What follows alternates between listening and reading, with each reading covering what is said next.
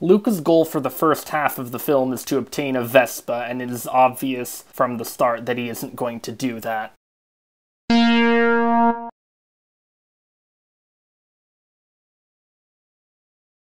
This film contains a very large amount of nostalgic imagery, to the point where it takes nearly half of the movie for them to start training for the race and for the plot to be set in motion.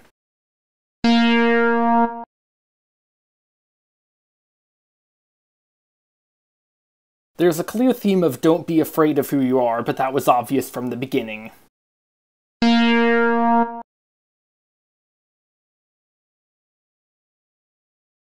Once upon a time, there was a sea monster boy named Luca. Every day he dreamed about going to the surface. One day, Luca's parents threaten to send him to the deep, and so Alberto takes him to the surface, and they decide to obtain a Vespa to travel the world.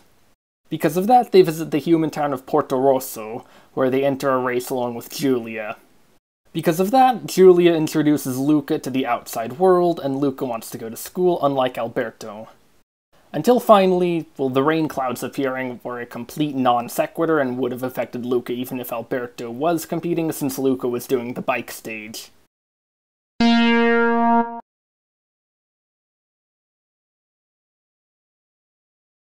Ercole isn't relevant to the main plot, since what he feels after finding out that Luca and Alberto are monsters is exactly the same as what everyone else feels.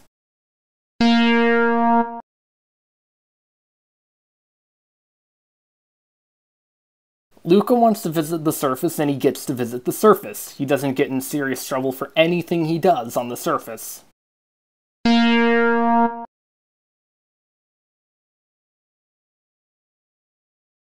Luca gets to stay in the human world and be recognized, but he has to leave Alberto behind.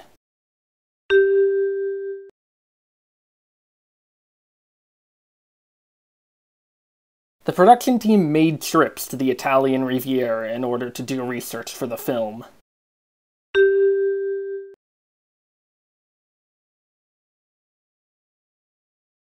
It makes no sense that Luca isn't seriously injured and doesn't get into serious trouble at any point in the film.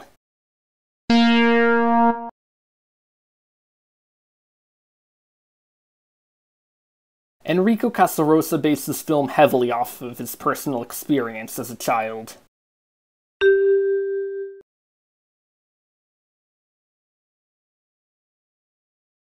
Many of the sea monsters were based on local Italian folklore.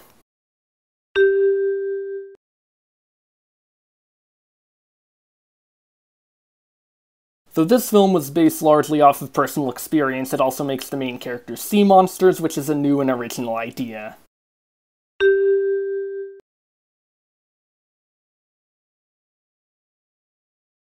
Luca's strong opinions are that he wants to live on the surface, win the race, and go to school, and none of these are presented as wrong or unjustified.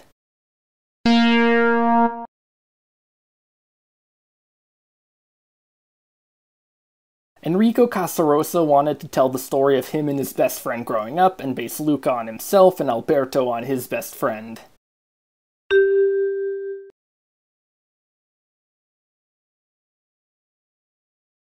It doesn't make sense that Luca would run away from home when his family isn't abusive, especially since he doesn't even think about his parents while he is with Alberto and Giulia.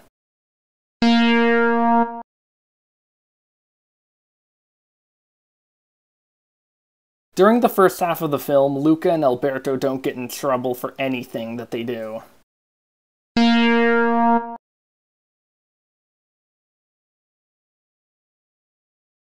This film shares many themes with Enrico Casarosa's 2011 short film La Luna, which undoubtedly served as inspiration for this film.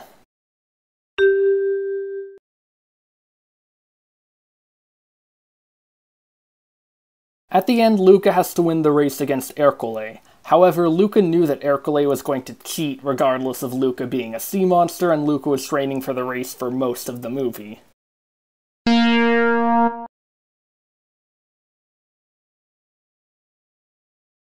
It sure is convenient that none of the humans find out about Luca and Alberto being sea monsters until the end, and that Luca's parents take a long time to find him.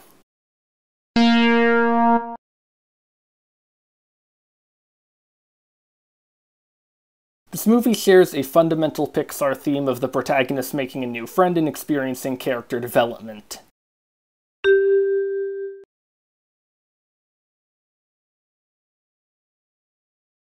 This is one of Pixar's most personal films, making it very easy to identify with the main characters.